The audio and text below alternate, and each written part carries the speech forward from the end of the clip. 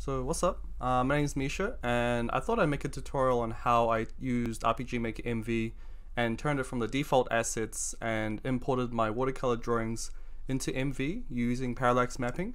I used Echo 607's YouTube tutorial, mostly for parallax mapping, but I'll show my particular process and how I got it going for Shivering Hearts. So for thumbnail sketches, I only did thumbnail sketches for like just the area in the demo, but it's definitely something I want to do a lot more. By doing like a series of small 5-minute sketches, it really helps me lay the foundations of the map and to convey a particular mood without having to commit fully into like one drawing. Next, I'd mock up an initial layout using the default RPG Maker Tileset. This is mostly to get an idea for scale in relation to the player character and how you can like walk through the space. It's nice to get landmarks to use as anchor points for the drawing. Walking through the space is nice as well, but as long as it functions and the space doesn't feel like too big or too small, you can't really go wrong at this point. Next, right click the map you want to change and then press Save as Image. This is a new feature for MV. Save it to a directory. I usually place all of mine in its own directory on my D drive, but this time I'm just going to place it on my desktop. It creates a PNG file, but it exports at like half the resolution of what it actually is. Each square on the grid is 48 by 48 pixels. So this village map, for example, the original size is 1920 pixels by 960, but it exports at 960 width by 480. This might be a bit of a problem if you're taking this image and then you're photoshopping it like how other tutorials do it. Since all I'm doing it is using it as a reference, I just use Photoshop to size it to an A3 piece of paper, and I don't really worry about the blurriness or whatever. Just size it to whatever paper you're going to use. You can use whatever drawing style or mode of representation from here. Charcoal, oil painting, collage, tablet drawing. I really like Hades, or I guess any visual novel that uses tablet drawing for its art style. For me, I feel like mechanical pencil, like traditional pencil drawing and watercoloring is my strength, and I enjoy it a lot, so I've been using this method. You can skip here if you just care about more of the technical side of things and don't really care about my drawing techniques, but I'm going to expand a bit on my drawing style. So I would export that rough layout as a PNG file, which I then print off onto paper at a local print shop. I use black and white to keep the printing costs down. What do I use to paint? So I've been painting and drawing since I was quite young, like 13 years old. Not like super consistently every single year of my life, but it's been a big chunk of my life. I honestly feel like brands don't matter too much in like all parts of life, but drawing especially, I don't think brands matter that much. But I guess for documentation, I use this Pentel Smash 0.5mm mechanical pencil for like 95% of my drawings. I bought this mostly because of this Kingdom Hearts drawing by Tetsuya Nomura. I'm just a big fanboy, but I really like the weight of the pencil. It honestly doesn't really matter. It's like the same exact pencil lead as any other mechanical pencil. In fact, like I lost that pencil, so I'll see if I can bother to get a new one, but these older pencils will do perfectly for now. I use this watercolor paper. I think it's a New Zealand brand. Again, doesn't matter. I think having an adequate thickness to your watercolor paper is very important. I think going underneath 100 GSM makes the paper a bit too weak, because if you're working with paper that's too weak and you just have like pools of water when you're painting with watercolor, it starts like bending and buckling the paper and making it really hard to work with. So having a nice thick paper thickness is quite important. So for the watercolors, I use this, like these really old paints that were passed down to me from a relative. I think these paints are actually like as old as me, like 27 years old. It's quite buzzy to think about how long watercolor paints last for compared to like acrylic paints. So once that's printed, I then take a lamp and then I project light through my glass desk to use as a makeshift light table.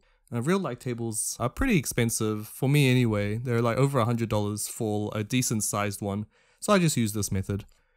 And then I would draw and then paint on watercolor paper to add qualitative elements like the blemishes and tone, working up the tone and conveying depth in the painting. Color, having a nice array of different colors, light, shadow, environmental details, yeah, all that stuff. A lot of this is imaginative, but here's some reference images I googled to draw the visuals from. I think drawing without some real-life reference images on hand, it can make for boring results. If you're just using your imagination, I don't know about you guys, but I find that I'm not actually that creative. I'm joking, but it's mostly because I don't know how certain things might work. Like, how does grass in perspective look? You know, you have individual blades of grass overlapping or foreshortening into the foreground. You know, some blades of grass are like a bit thicker than others and they taper off and do all these weird angles. Or tree branches, like that's a big one. I felt like, you know, you don't really think about how weirdly shaped tree branches are until you really look at them and they're like, oh, okay, so it kind of branches off here. Maybe they curve in this direction, or one foreshortens in this way. One has like little twigs, one's like really thick. You know, it's a lot of little details like that I feel like adds a lot of believability to the drawing.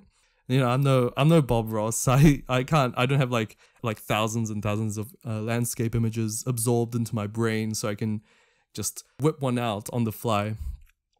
But you don't want to paint and replicate exactly what you see in the reference. Just use them as what they are, as references. And you use the anchor points that you sent yourself in RPG Maker, and then you kind of like spin it in your mind. And when you put it onto the page, it becomes its own unique thing. Experience at color theory and lighting, tone, mark making, it goes a long way. I'd say that's way more important than brands of art supplies. So here's an example. Drawing the main village of Shivering Hearts took about 8 to 9 hours using a mechanical pencil. There's so many like different strokes and different dirt lines and pathways and blades of grass that I really tried to put as much detail into. And then from that, it was another 20 or so hours of watercoloring. And watercoloring takes a while because of the drying process. Also because I made the initial line work with a mechanical pencil like super intricate. This became like a double-edged sword of sorts. So it gave me a lot to work with, but it also gave me a lot of work to do. And that's why it took such a long time.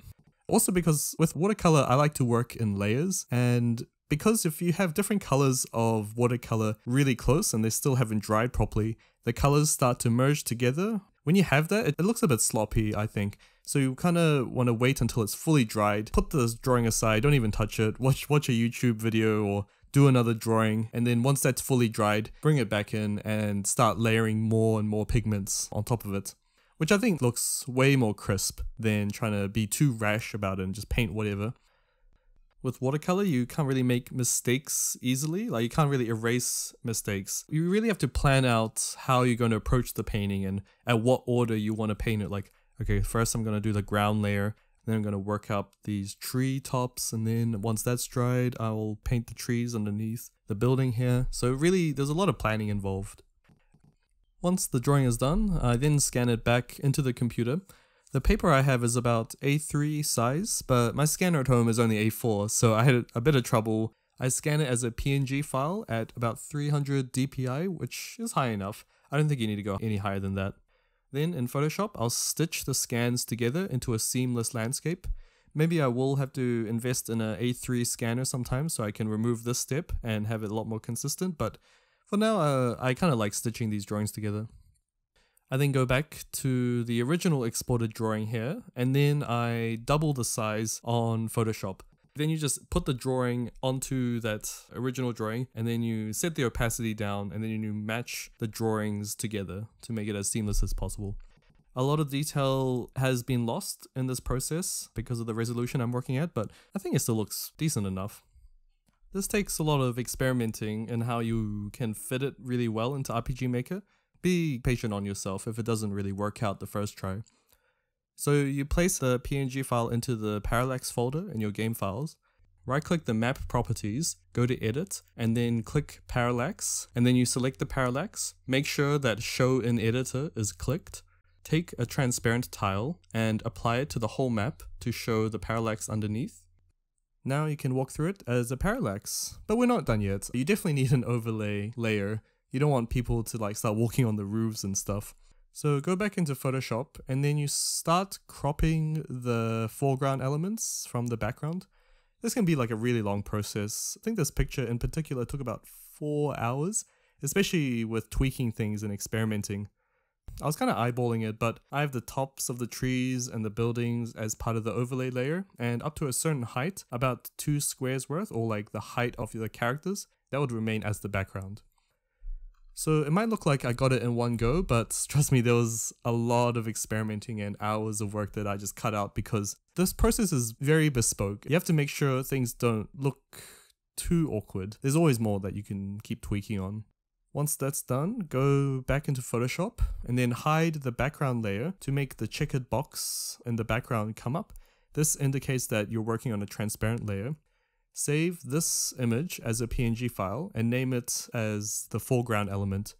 Place both the foreground and the background images in the pictures folder. This is separate to the parallax folder. Next, we have to work out the collisions. So open up an A tile set in Photoshop. For example, I'll use this dungeon underscore A1.png. Fill the first 3x6 grid with a black rectangle with like 50% opacity, and then do the same with white on this 3x6 grid here. Make the rest of the tile set invisible, and then save the new tile set into the tile set folder. I'll link my version of the tile set in the description if you want to skip this step. Open up RPG Maker. The next step is for our reference, not in the final exported game. Create an event on say like the top left of the map, and set the trigger as parallel. Now for a few commands, create an event command, then click show picture on page 2, set this as the lower picture. Next, do a plugin command that will be on page 3. Write this down, BindToPicturesMap space 1. The next plugin command you do is change picture layer space 1 space below characters. Then create another show picture and then set this as the overlay picture. Very important, make the picture number 2. Then make another plugin command and type in BindPictureToMap space 2. Lastly, create an erase event. Now it's good to have the parallax show in the editor so you know where to set up collisions and all that game logic. But when you're actually in the game, you don't really need RPG Maker to render the parallax because you're using BindToPictures plugin to render everything from the pictures folder. So rendering the parallax in-game is just unnecessary slowdown. I'd say make your parallax empty in the final exported game, like this. Next we have to set up the collisions. Go to database and create a new tile set with your black and white PNG. Make the black squares an X so you can't pass through them, along with the transparent tile underneath it, and make sure the white parts are a circle. In map properties, change the map's tile set to the one we just made. With the black, mark the areas where the player can't walk over, and mark with white where the player can walk over. When all of that's done, click the transparent tile underneath the black tile for instance, then click the fill button, and then fill all the black areas with the transparent version. Do the same for the white areas where you can pass through. Then make your player location somewhere on the map, you just right click and then do set player location. Then just run your game to test it. And here you go, a nice looking watercolor map in RPG Maker. So that's about the main gist of how I imported my watercolor drawings into RPG Maker, but I feel like I want to take this time to analyze it and see where I could improve from here. So one thing I feel is that I could have developed the initial concept stage and the base layer here. This could have been a lot more interesting and a lot more complex. I felt like this was because it was my first time doing things. I was quite cautious. I really conformed really heavily to RPG Maker's 48 by 48 pixel grid. The thing about this process is that while you're creating, a really beautiful looking map, it's still just one map. And I think there's real value in working in tile sets and how cost effective and time efficient it is. Like how, Suikoden or the older Final Fantasies work. But then there are things that you can't pull off as easily with tile sets. I'm not saying it's impossible, but having things go off the grid or having like really unique details that only show up in one part of the map is a lot harder to accomplish that if you're using tile sets.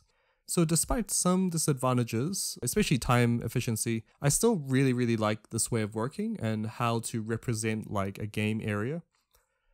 And yeah, I really liked how it turned out. There's definitely room for improvement, but I honestly wasn't even sure if I was able to create Shivering Hearts in the first place.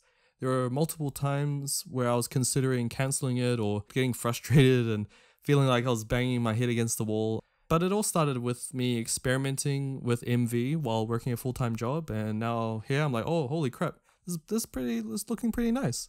I was really surprised. I'm currently updating all the art assets in my game to work at a high definition 920 by 1080p. It looks so much better. It looks really, really good, especially with how I've reworked a lot of areas with ink pen to really bring out a lot of hidden details. This is using Yanfly's Core Engine plugin.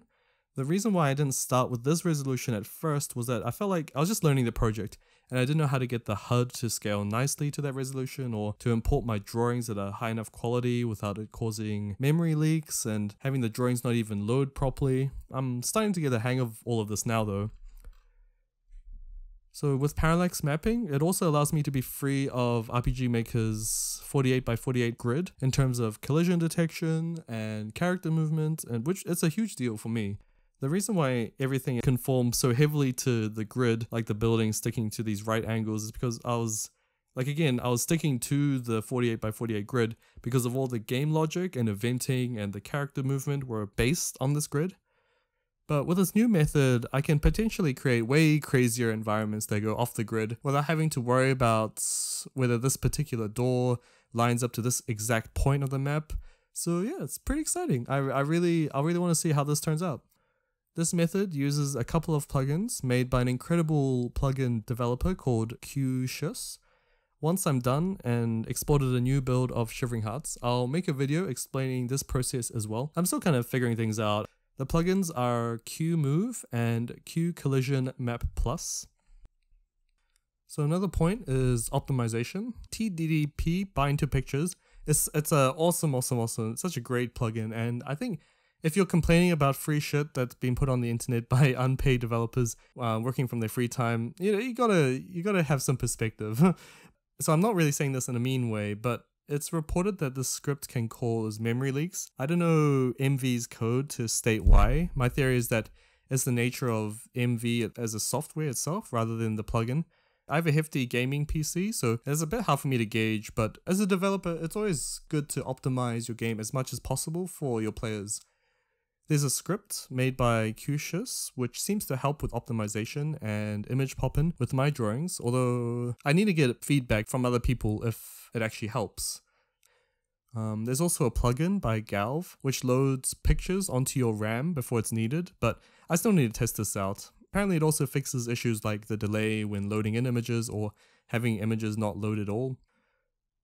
So once I've created all the new assets for MV and imported correctly, once all that's done, I want to take the city drawing that I did for the first iteration of Shivering Hearts, and then I want to see how I can work this up as a pencil drawing and as a watercolor painting, and then I'll fully document this process because I think that going from start to finish is very good to kind of note my thought processes, etc.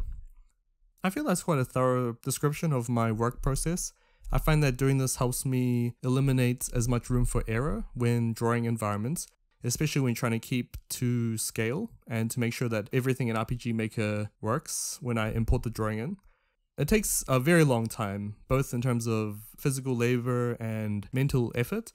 My biggest tip for anyone who wants to do this is that don't get frustrated if it doesn't work out the first time or even the fifth time with having parts of the map overlap unintentionally or in the Photoshop layering process or having in your collisions not working properly. So you have to keep tweaking things. The greatest illusion I think you can give your players is for them to think that it's as seamless as possible and there's no problems whatsoever. The actual scripting to get the drawings into RPG Maker isn't very complex at all. You just kind of copy and paste the exact scripts that I used. It's mostly the Photoshop work and the actual drawing process that takes a lot more work to get right, especially getting the overlay layer working. So that's me, guys. Hit the like and subscribe if you liked the video, would mean a lot. And cheers. I'll see you in the next one. Bye.